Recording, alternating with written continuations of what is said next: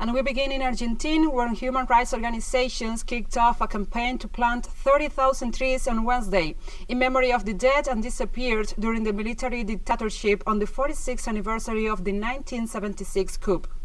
The historic strict mobilization that every year sees hundreds of thousands of people gathered to pay tribute to the victims of the dictatorship installed in 1976 under the slogan "Never Again" was cancelled this year to avoid the spread of the novel coronavirus, which has claimed almost 55,000 lives in Argentina and infected more than 2 million people. The only march of the day was one called by a group of leftist organizations to the Plaza de Mayo in downtown Buenos Aires.